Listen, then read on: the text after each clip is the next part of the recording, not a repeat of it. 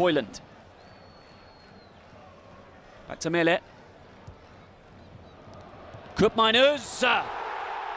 First blood, Atalanta.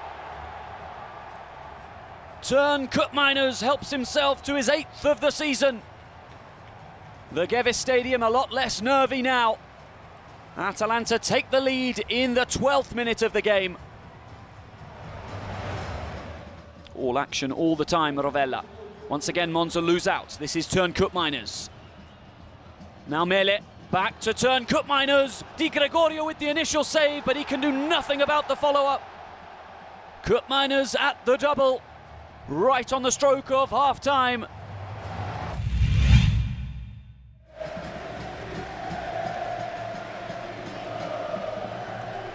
Caprari, lovely flick. This is Rovella.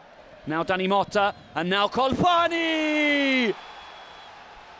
An unbelievable strike from the ex-Atalanta man. No celebration. On free kick duty here. I'm sure he'll be looking at adding to his brace in the first half. And the referee, Marco Di Bello, is going to have a look at it on the pitch side monitor. Has decided no penalty. Gianpiero Gasperini has been sent off after his protests.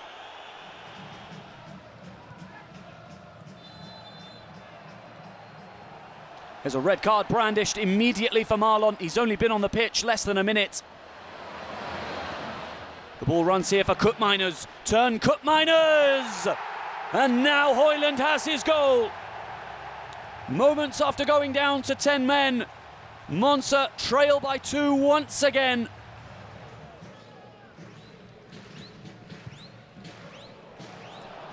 A goal from a wonderful distance.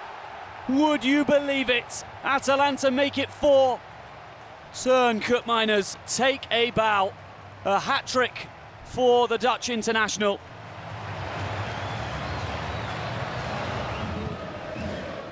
They go into Andrea Petagna, who's done really well. Andrea Petagna. It may just be a consolation, but what a consolation. Andrea Petagna did it all himself. Lovely flick around the corner from Lookman. This is Luis Muriel. Muriel! He takes over from Alessandro Matri, and he is now the substitute to have scored the most goals in Serie A. A topsy-turvy season finishes for Atalanta with a vital win, which ensures Europa League football is guaranteed for next season. Final score here at the Gevis Stadium, where it's finished Atalanta 5, Monza 2.